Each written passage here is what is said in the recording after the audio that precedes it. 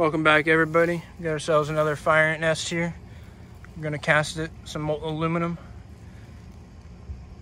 Looks like it'll be a pretty nice one.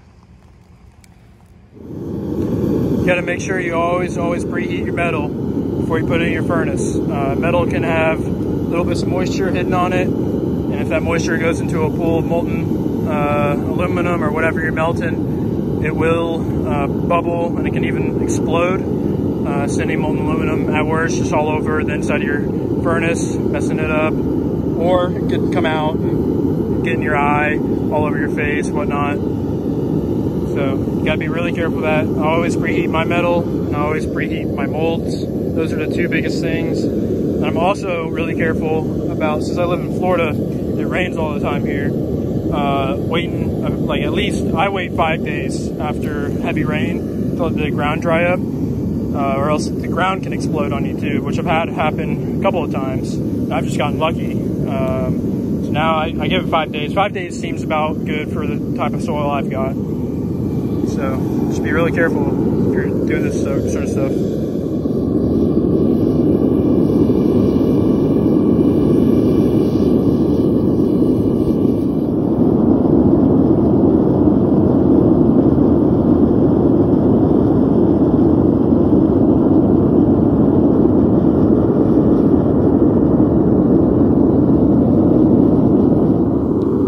Here's how I preheat my molds. I just stack them right outside the exhaust. The exhaust does a really good job of heating them up. And I just do this for a couple minutes, take them off, put them back down. That dries off all the moisture in them.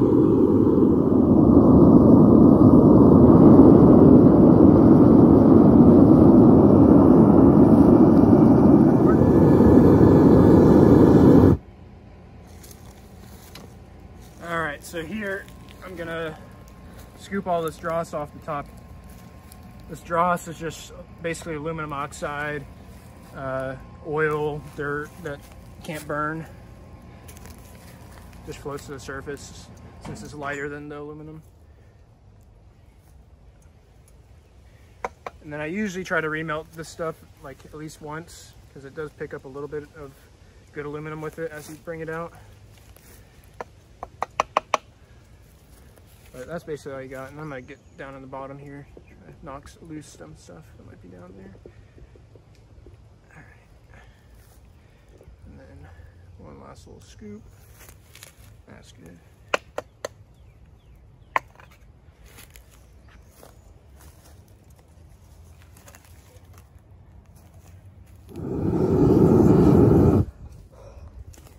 All right, now we're gonna pour.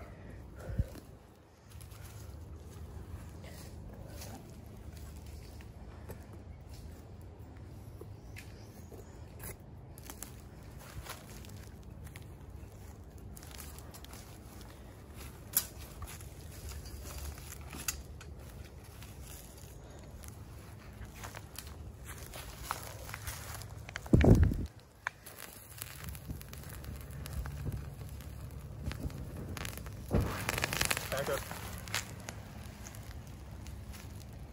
Yep, so that was a small explosion.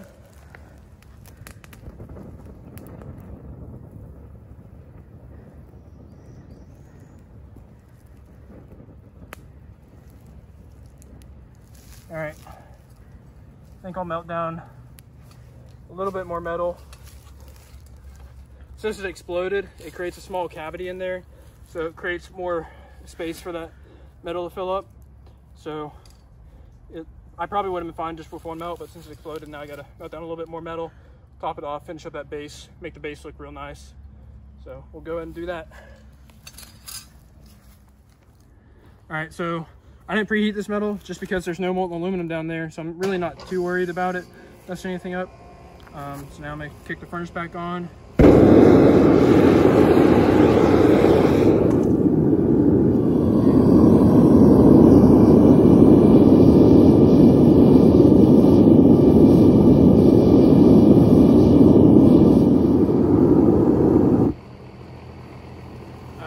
So same drill, sort of scrape off this little bit of dross here.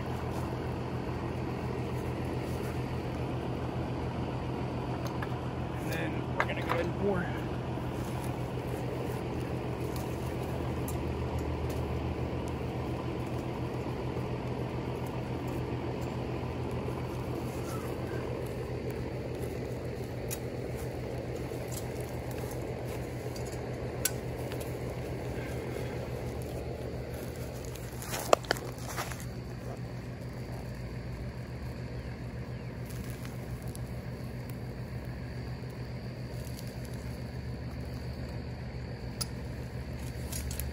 Now I'm gonna quickly try and get the base cleaned up, make it all even before it solidifies up.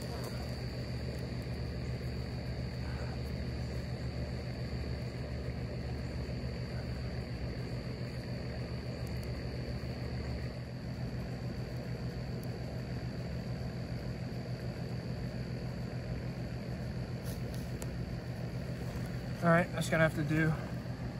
Then let everything solidify. Then I'll cool it the rest of the way down with a hose.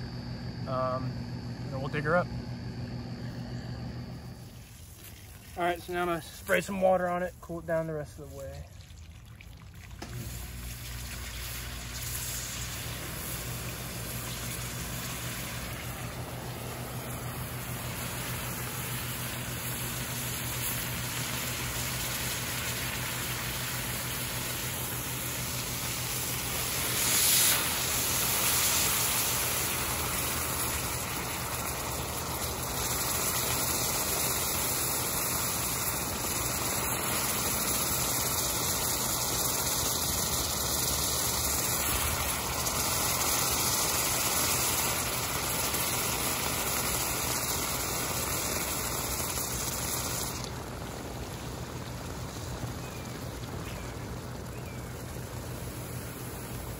All right, so here I'm gonna go start digging it up. Just got a little trench shovel here. Dig out the first part of the hole. Then I'm gonna use a post hole digger and dig out a hole about over here the rest of the way, and then work my way slowly towards the casting itself.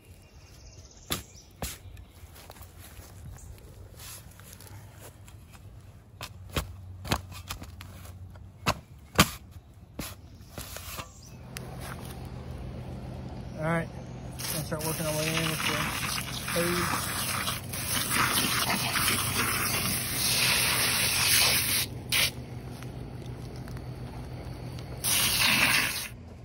All right, so been digging out a little bit, cleaning off of the hose. This is unusual. Looks like we got an offshoot. This was a sort of dead fire ant nest, and I'm thinking that they connected up. I really hope it doesn't keep going too far that way. But looks like it goes down pretty good on this one as well. So we'll keep at it, keep updating you.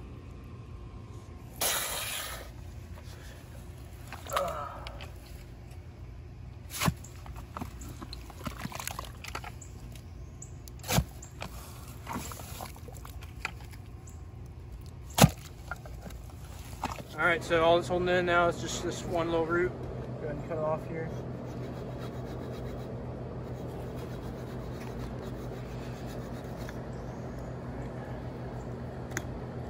And then where's this? All right, there it is.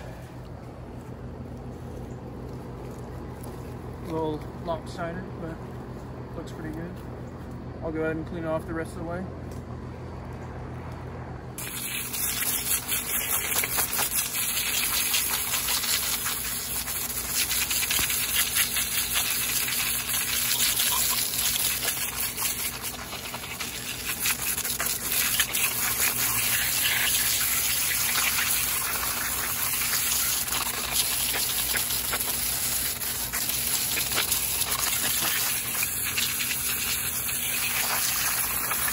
All right, now I'm gonna take it over to the table, clean it up the rest of the way.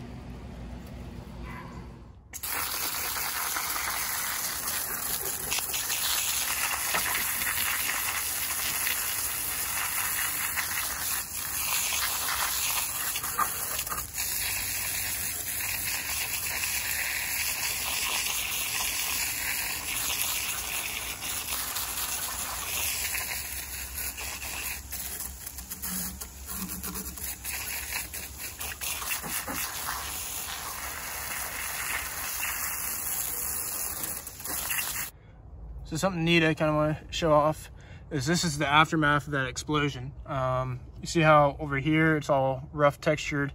It looks really like there's a little sand particles just embedded into the aluminum basically over here. And then over here, this is where more normal looking sort of casting. This is where the explosion wasn't. So this is basically the explosion just forces the aluminum into the sand, capturing little dirt, sand particles, gives it this sort of weird rough looking texture. And so you can see how powerful that explosion kind of was. It just caused that entire side over here to embed itself in.